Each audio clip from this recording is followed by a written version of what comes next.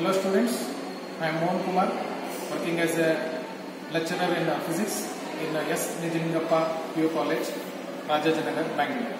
Today I will be demonstrating figure of merit of pointer galvanometer. First I will be explaining the theory part of the experiment, then I am going to demonstrate the experiment. So my dear students, let's begin with the experiment. Okay. This is the name of the experiment, figure of merit of galvanometer.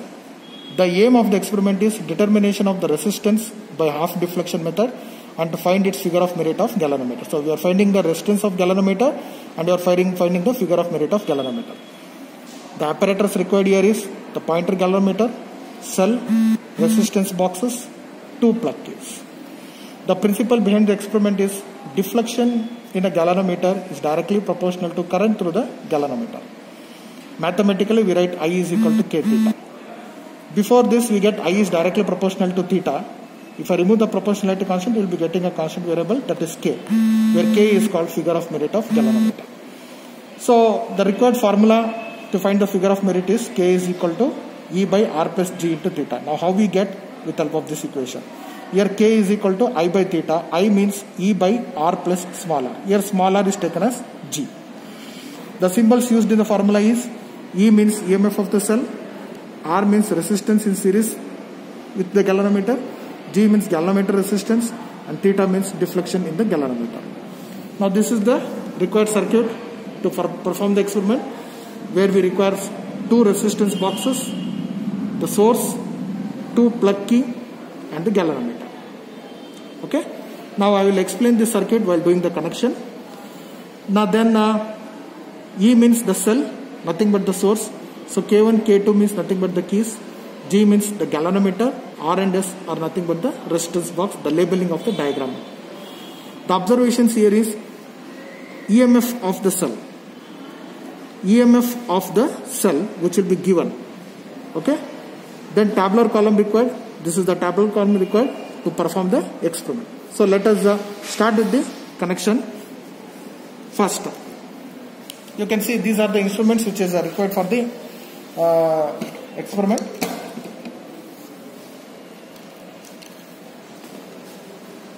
Okay. First, you place the instruments according to the circuit diagram. You can see here you have this cell followed by the resistance box, then you have the plug key, in between you have the galvanometer, then one more resistance box and one more plug key. You people can observe the instruments has been set up the same like that. The cell, resistance box, plug key, galvanometer, one more resistance box and one more plug key. This you are going to choose it as capital R, which is having a higher range, and this you are going to choose as S, which is having shorter range. Okay. Now let us begin with the connections. First you can see here positive of the cell is connected to the galvanometer. Again to the same point galvanometer, one resistance box of one end is connected. So I will make it common at the point G. So this is point positive of the cell.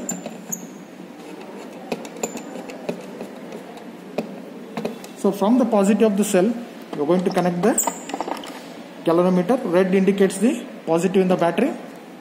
So we are going to connect to the galvanometer. So there is no polarity in the galvanometer. You can choose any one.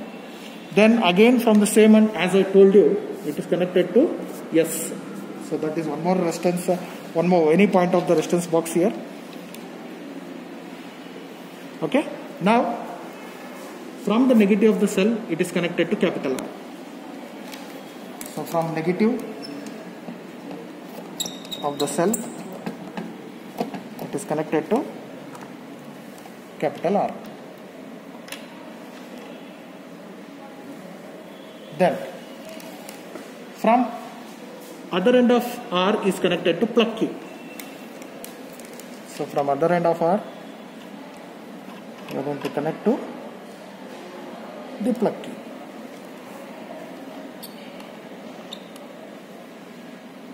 Okay.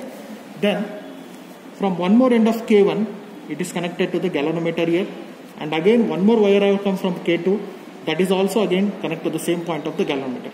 So what I do, I will make it common here. means I'm going to make it common at this particular point. So you join two wires and make it common to the galvanometer, where you are going to connect one wire to K1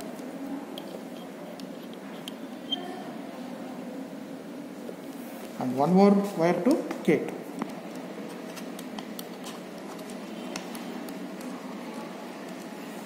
Right? Now we are left with only one part. You can see this part is empty here, so only this part is left here now.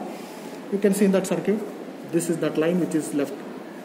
So connect the K to S. So take one wire and connect this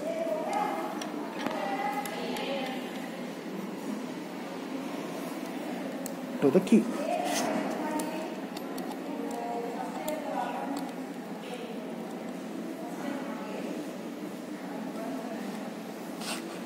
Right, now this is how the connection is. So you can observe from the positive of the cell and then from resistance box, both are made common to the galvanometer according to the circuit, and then from negative of the cell connected to the resistance box, and from one end of the negative it is connected to K1, and from other end of K1 it is connected to one more end of the galvanometer, then and one more end and from the same end of the galvanometer you are going to connect to the plug key, to the second key, and from the second key you are going to connect to the resistance box. Yes.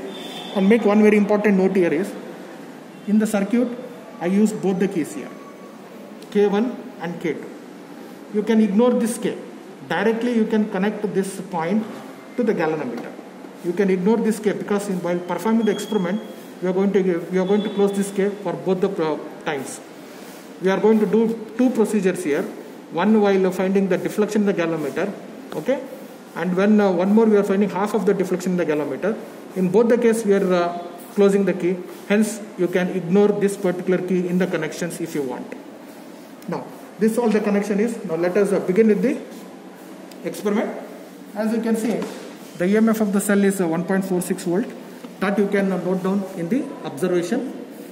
Now before starting with the experiment, open both the keys. When I open both the keys, the circuit is set to open circuit. The current won't be flowing here. And before starting with the experiment, make sure that you are going to remove some suitable resistance in capital R. So I have removed some ohms here, and make sure all remaining keys are tight. So all the keys should be tight before starting with the experiment. Now I am going to switch on the power supply. Now I am going to switch on the power supply. Now as soon as you switch on the power supply, first capital resistance in R. You remove some suitable resistance in R, remove some suitable resistance in capital R, so that you will get even deflection in the galvanometer. So I already removed here, but this is not acting here because I opened this particular key. Now I am going to close this key and check the deflection in the galvanometer. I am going to close this key and I am going to check the deflection in the galvanometer. So I closed it. Now that you can just see the deflection. Now you can see it is not an even deflection. We want exact even deflections here. So to get an even deflection, what I do is I will be varying the values. So that variation of values is done over here. So now 4000 is removed. So I will make it to 3000 and check it again. So check the deflection in the galvanometer. So again it is not even. So you can just observe like that till you get even deflection. You will be verifying this. You will be changing the resistance.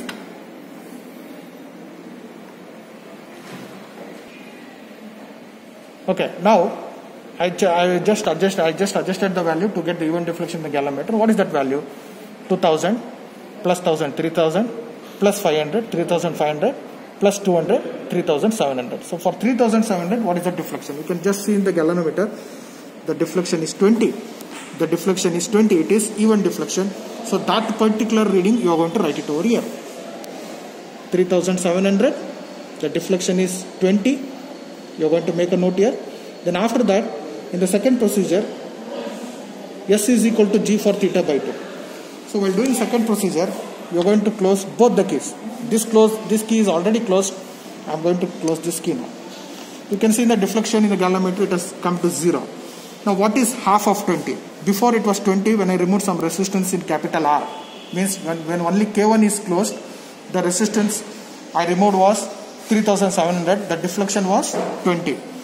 When I close both the key, what is half of 20?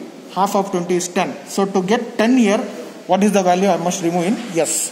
So I will be changing that value. I will be varying the value. Just observe, I removed 100 ohms here. To 100 ohms, check it out the reading there. Yes, we got 10. Now this 100 ohms, whatever we got, this gives the resistance of the galvanometer. So that you are going to note here. You are going to note it here. Right? So first 3700 is capital R. Deflection was 20. S is equal to G for theta by 2. Now what was the value of S when the deflection reduced to half? So here it was 20. To get 10 in the galvanometer, to the deflection in the galvanometer, to make it as 10, the resistance was removed to be 100.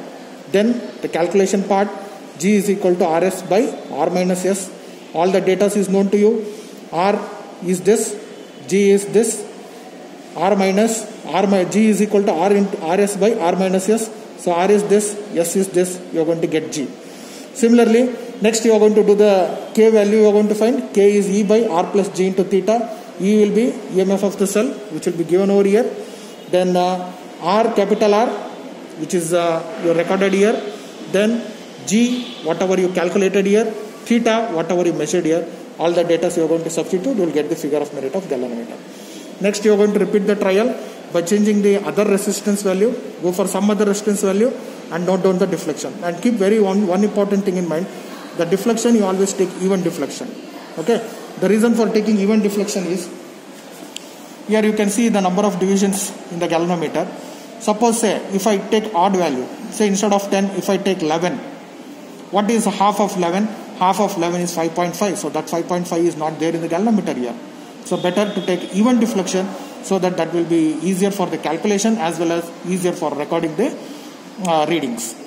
Then as I told you, for different values of R, note down the deflection, the galvanometer. Then half of that gives the resistance of the galvanometer, theoretical value of galvanometer. Now this S value, whatever you measure, that value will be nearly equal to the calculated value. Finally, you are going to calculate the mean of this, and finally you are going to calculate the mean of this, nothing but the average value of G and the average value of K, and you are going to mention that in the result, which gives the resistance of the galvanometer, the average value, and the figure of merit of galvanometer, the average value, whatever you are going to calculate this. So by this, I conclude the experiment on the figure of merit of a galvanometer. So thank you, one and all.